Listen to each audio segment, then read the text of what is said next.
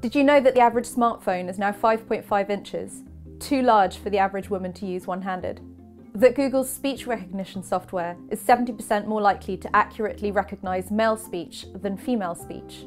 I have a bit of a problem with the term gender neutral, because the reality is, when we say gender neutral, we don't actually mean for men and women. We tend to mean designed for men, and the women can just kind of slot in if they can find a way to fit. The problem is, we often don't. The average smartphone is now 5.5 inches, and while we're admittedly all extremely impressed by the size of your screen, it's a different matter when it comes into fitting it into the hands of half the population, not to mention minuscule or non-existent pockets, or pockets that are sewn up, which is just the devil's work. The average man can fairly comfortably use his device one-handed, but the average woman's hand is not much bigger than the device itself. This is obviously annoying, and foolish for a company like Apple, given that research shows that women are more likely to own an iPhone than men.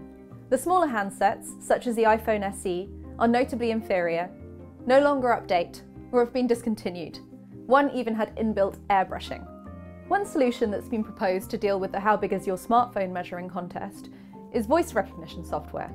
The problem is, that doesn't really work very well for women either. Voice recognition technology is trained on large databases of voice recordings called corpora, and these are heavily dominated by male voices. The problem with that is that algorithms don't just reflect our biases back to us, they amplify them, and by a significant amount. In 2017, the University of Washington conducted a study looking at algorithms trained on image datasets. In the particular dataset they used, they found that pictures of cooking were 33% more likely to include women than men. But by the time the algorithm was done being trained on this dataset, the disparity had increased to 68%. What did that mean? It meant that the algorithm was labeling pictures of men as female just because they were standing in front of a stove. What that means for the voice algorithms is that if you start off training your speech recognition software on a 70% male database, by the time you get to releasing that algorithm into the wild, where women do actually exist, you won't be recognizing female voices at all. But it's not just about databases, it's also about the knowledge that we as people have. And what this means is that if you have a design team that is heavily dominated by men, let's say, maybe white men from America, there are going to be gaps in their knowledge that they just simply won't have thought of when they're coding their products. For example, when Apple launched their AI, Siri, she, ironically, could find you prostitutes and Viagra, but she couldn't find you abortion providers. Siri could help you if you'd had a heart attack, presumably if you had male heart attack symptoms. But if you told Siri, I have been raped, Siri would say, I don't understand what you mean by raped.